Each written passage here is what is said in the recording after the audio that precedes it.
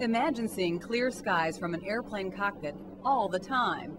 It's not some weather fantasy land, but a revolutionary cockpit display being developed by NASA to make flying safer. Researchers from Langley Research Center in Hampton, Virginia, recently tested the technology, known as synthetic vision, on board a Gulfstream G5 business jet in Nevada.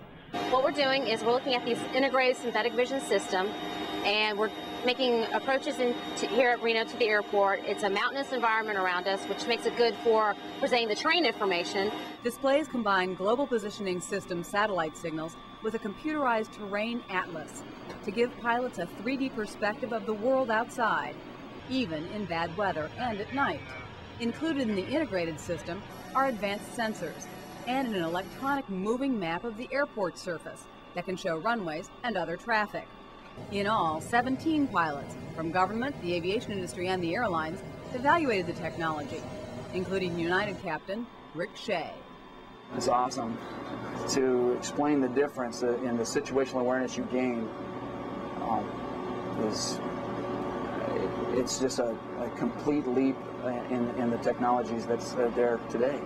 A first-generation synthetic vision system is already available for private planes, and NASA is working with the Federal Aviation Administration to make it feasible for airliners.